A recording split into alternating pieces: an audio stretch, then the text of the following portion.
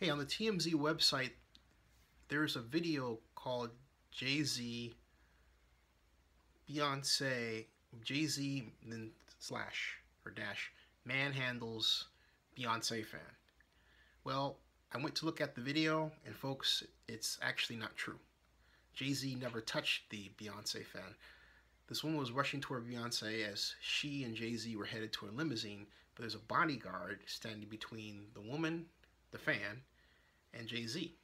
The bodyguard grabbed the arm of the Beyonce fan, not Jay-Z. In fact, Jay-Z barely knew what was happening. The whole thing happened so fast, you could see Jay-Z's head turn this way, then he turns this way, looking at the fan, then he turns back that way. It's kind of like, okay, that's dispatched. We're going to the van.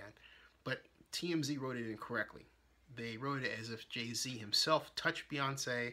He did not. TMZ should change the title to more accurately reflect the fact that Jay-Z never touched the fan.